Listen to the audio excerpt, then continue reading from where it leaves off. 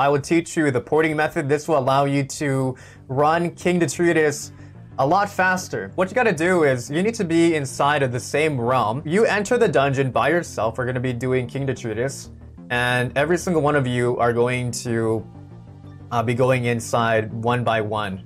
By the time you see the boss, you mark your location, and then I'm gonna port to my friend Elijah.